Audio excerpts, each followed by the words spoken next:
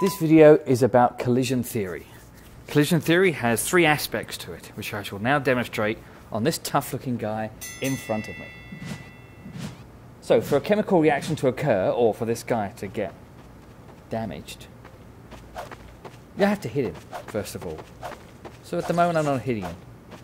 Not only do you have to hit him, you have to make sure you hit him in the right spot. But that still isn't enough. But if I hit him hard enough, or with energy equal to or greater than activation energy in the right spot, then he'll go down.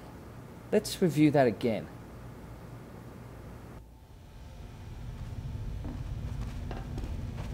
So the three parts are, I got a hit, well I'm missing at the moment.